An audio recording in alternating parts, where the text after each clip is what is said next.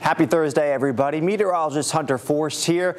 We still have about a month and a half left of the 2024 Atlantic hurricane season. We've already seen 13 named storms. The last one was Milton, which made landfall in Florida just last week as a Category 3, the first one to make landfall in the Tampa Bay area as a major hurricane in over 100 years. Now, the next name on the list would be Nadine. After that, Oscar over towards Patty. Hopefully, we don't have to see any more names popping up. But as we take a look at the tropical Atlantic, two areas we're monitoring right now. We have Invest 94L, which is just towards the east of the Caribbean right now, making its way off towards the west, towards the north of Puerto Rico. It has the chance to start to develop, but the good news is those chances have continued to go down over the last couple of days. The other day, it had about a 60% chance of development. Now it's down to 30. So that is some good news there.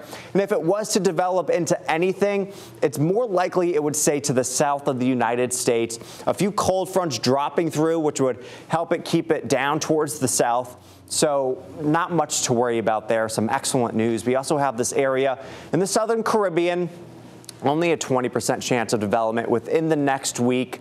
But if this was really to develop, it's looking like it would just be a rainmaker for portions of Central America over towards Mexico.